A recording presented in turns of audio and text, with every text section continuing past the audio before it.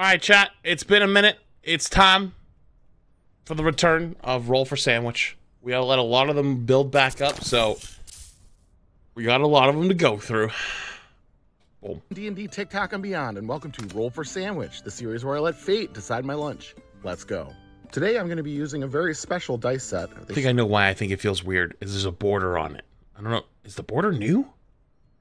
Did we miss a border? Is that like a new part of the lore? Healing dice from Donate Life. They've created this dice set to encourage people to sign up to be an organ donor.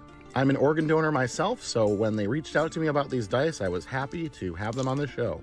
This set of D&D dice includes 8 dice instead of the usual 7, each containing representations of the organs and tissues that could be donated by one person in order to save 8 other lives. Donate Life is currently running a sweepstakes where you could win this awesome set of dice by signing up to be an organ donor. Check the link in my bio for details. All right, let's get rolling on today. Yo, some charity / giveaway / collaborative stuff. You love to see it. 3 Jewish pumpernickel for the bread. This Jewish-American version of pumpernickel differs from its German counterpart by including both rye and wheat flour. All right, let's roll. I'm not a big fan of really dark breads. 4 leftovers. All right, let's see what leftovers I've got today. I've got some leftover barbecue pork ribs. I've stripped the meat off the bone, and we're going to pile it up on our sandwich here. And don't worry, yes, I heated them up. These were tasty last night for dinner, and they should be pretty good in a sandwich. Hopefully I get another sauce that pairs well with the barbecue sauce that's already on them. All right, next up, let's roll for cheese. 5 Swiss. I think Swiss is a good choice here, especially to pair with the rye and the bread. So far, so good. We won't even have to make our own holes this time. Next up, let's roll for roughage. 5 capers and 11 none. These salty buds of the caper bush are a little bit of an oddball in this sandwich. I feel like they go more with like fish and chicken, but who am I to question the dice gods? Honestly, they're probably just pranking me because it's pretty impossible to keep these things from just rolling right off of this sandwich. Are those not just peas? So we're going to do the best we can and then move on from there. All right, let's hit it with some wild magic. 18 sumac. Used widely in Middle Eastern cooking, this spice has some citrusy notes. I can see it working pretty well with the capers. We'll see how the rest is. Last but not least, I feel like that would go well on the meat, roll. Not like the cheese, but you know. Old Bay hot sauce. Old Bay is a seafood seasoning popular in New England, and they made a hot sauce. Wait, it is? It's funny we got Old Bay with the citrusy notes of the sumac and capers. It's like we're seasoning these ribs as if they were fish. I live here, and I didn't know that was a thing. Let's go ahead and get our sandwich closed up here. Get our toothpicks in to hold it together. And let's get it cut. Also, the funniest thing of all time was Somnus yesterday finding out Massachusetts towns and going, what the hell? All your towns are stolen from England. And I was like, yeah, no shit. It's called New England. Dumbass. Yeah. And let's take a look at that cross-section. Part of the fun of doing this show is you never know what you're going to get. For better or for worse. Let's see how this one fits. That one looks pretty decent. There's not any major like a 7. flavor clashing going on. It's a little dry despite having peas, 2 sauces. I wasn't big on the peas. And I think it would have benefited from some different roughage. All in all, though, it's not too bad. I'm going to go ahead and give this one an 8.6. And I'm going to call it the Pig in Fish's Clothing. Once again, my ratings are off. That was an 8. I forgot that there can be monstrosities. Because a meh is like an 8. And thanks for hanging out with me today. Have a good one. And if I don't see you, remember, you never know until you try. True. You never know until you try. I would have never been a content creator if I didn't just give it a try. That's what Karki had me do. So if you love me or hate me, you can either thank or tell Karki to go f himself. Good afternoon, D&D, TikTok, and beyond, and welcome to Roll for Sandwich, the series where I let fate decide my lunch. Let's go. First up, let's roll for bread. 3 Jewish pumpernickel. As I mentioned in my last video, Jewish pumpernickel is made with wheat and rye flour, rather than just rye flour. Just like we'll never know PvE. Next up, let's roll for our main. 8 bratwurst. All right, we cooked up a couple of brats here in our pan on the stove. And then we're gonna cut them in half long ways so that they fit on our sandwich better. These peppery sausages are good on a bun, but I think they'll be pretty good on this pumpernickel as well. Next up, let's roll for some cheese. Okay. 2 vegan American. Ooh. I don't know if this counts as part of the cheese curse or not. I mean, it's technically not cheese, but it doesn't taste too bad. And you know, not everybody can have cheese, so I can get behind dairy-free alternatives. Next up, let's roll up some roughage. That's no. If you are lactose intolerant, deal with the shits. Embrace flavor. Deal with the consequences later. 10 raspberries and 12 roll twice. All right, let's raspberries? go again for our 12. Nah, don't start with your 1 shats. sauerkraut and 6 cucumber. All right, raspberries is a little bit different, but they're tart and not overly sweet. Oh my god, so they're I could see them actually working. raspberries. That tartness might give us a little bit of acid and kind of fill the role of like a pickle or something. This time for the sauerkraut, I added it to my pan and cooked off a little bit of the moisture. You which know, also caramelized it a little bit. I definitely would have never thought to combine these two, but I can kind of see I ways wouldn't in which eat they it, share but I flavor still notes. think it doesn't look and that now we have bad. the triumphant return of cucumber. It'll be nice to bring in a little crunch to this sandwich, so I'm okay with that. All right, next let's hit it with a little wild. Chat, I know this week's been rough for having to take poops on stream, but stop spamming cloggers and chats, please. I'm begging you. Magic. 9 truffle salt. Salt on the cucumbers is great, and we're adding a mushroomy umami flavor from the truffle, which should be interesting.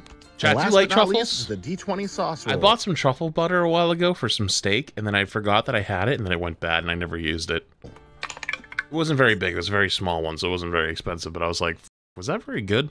3 Vegemite and butter. Vegemite is a yeast extract, which is a byproduct of making beer. It's salty and savory and very... Oh yeah, I got asked by every Australian that watches me, all 7 of them, have I tried Vegemite, and I couldn't find it. I couldn't find it. Like, I looked in a bunch of stores, I couldn't find it. So I never tried it. very popular in Australia. I've had Marmite, it's Yeah, British all 7 of them asked me. cousin, but this will be my first experience with Vegemite itself. This is strong stuff, so we don't want to go too thick. This will be enough to cover our entire piece of bread. Let's get our sandwich closed up. That's a lot, is it not? Get our toothpicks I in. heard to it was a hold very together. strong flavor. Let's get it cut in half. And let's take a look at that cross section. Oh, hell no.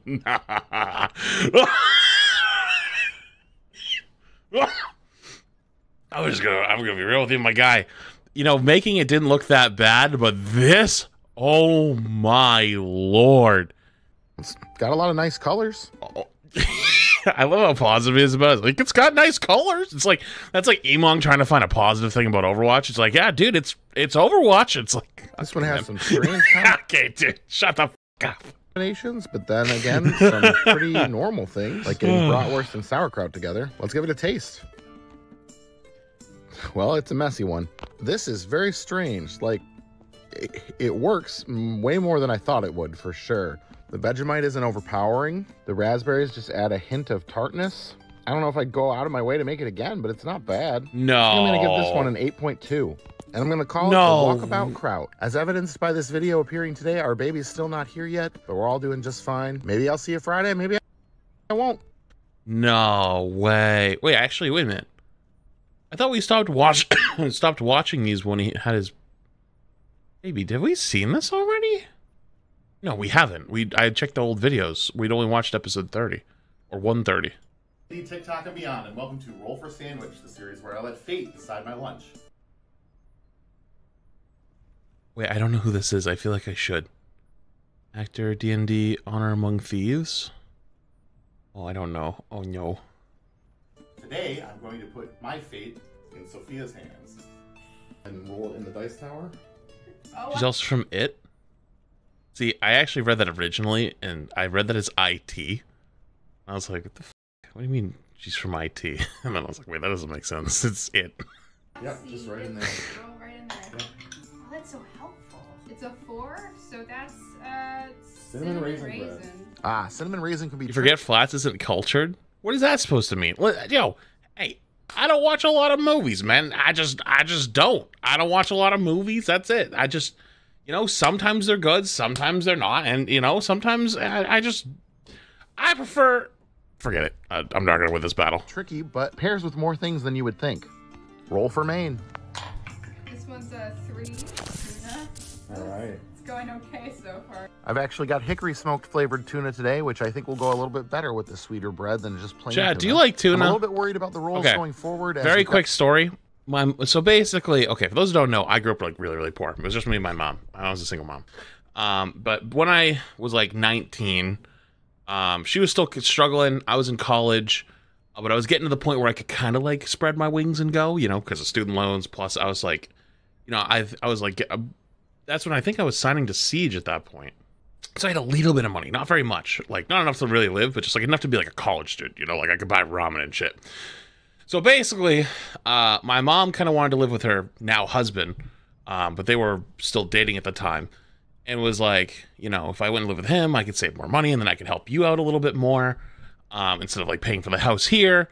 And I was like, yeah, like let's do that. So we were gonna move out, and my best friend, his name's Anthony, he was gonna come live with me too, but he had a really bad relationship with his parents.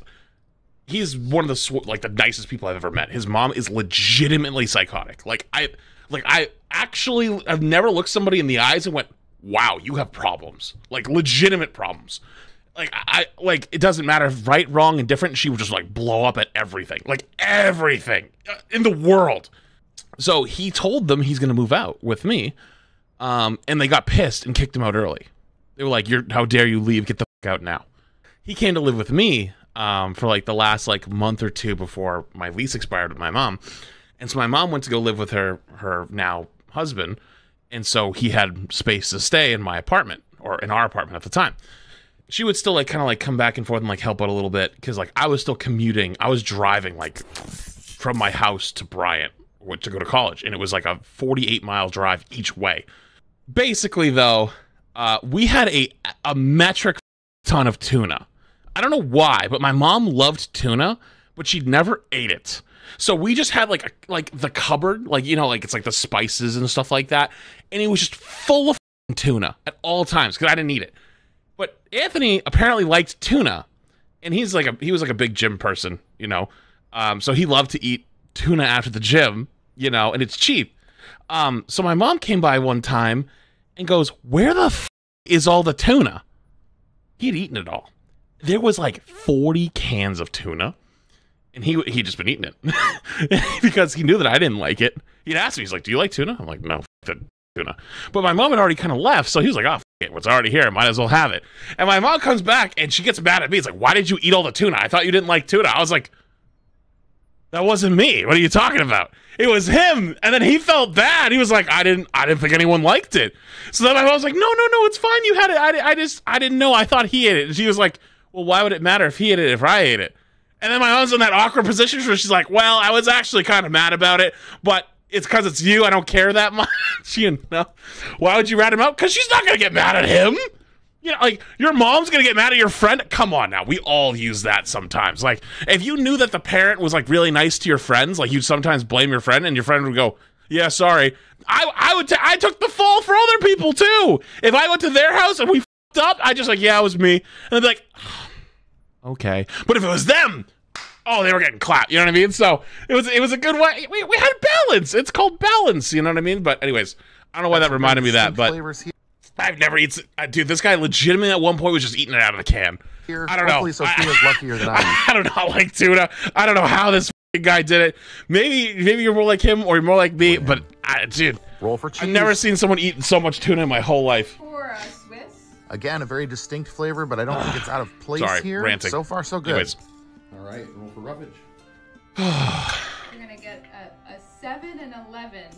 So just 7-Eleven. just lettuce. 7-Eleven should trigger like a special. True, it is going pretty well so far. Special condiment. Lettuce and nothing was probably a very lucky roll, as it won't Like a hot change the dog, taste too much. you know? Roll wild magic. Chat, what's the first thing you think of when you think of 7-Eleven? I think of the rolly hot dogs. A 13 Szechuan peppercorn. Okay.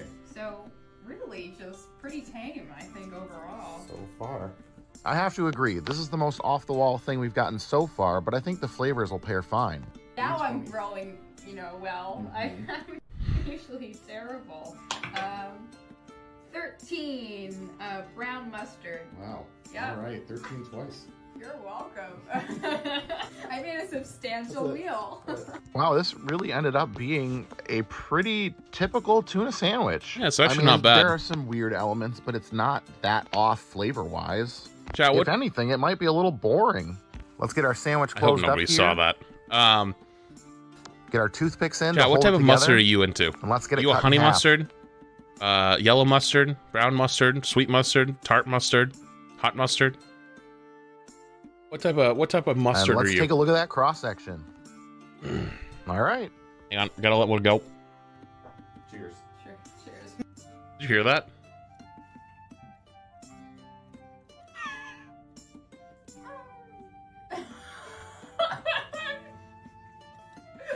Okay, yeah, We'll try maybe. I don't think you guys heard it. Okay, we're good. we'll try. No, it's good. Good job, guys. I think one bite's enough. But 1 to 10, what do you rate how well this one went? I mean, you probably have a lot. Yo, Wes. About a 6, probably. Ah, nice. He's a 10 gifties. I appreciate it. Wait, the regular tuna sandwich was a 6? Probably. All right. Well, Dungeons and Dragons honor. Yo, thanks for the 10 gifties. I appreciate it, dude. Thanks so much, man. Go see it, please. Yeah, very. I'm very glad you guys didn't hear that because that one had some power behind it. Holy shit!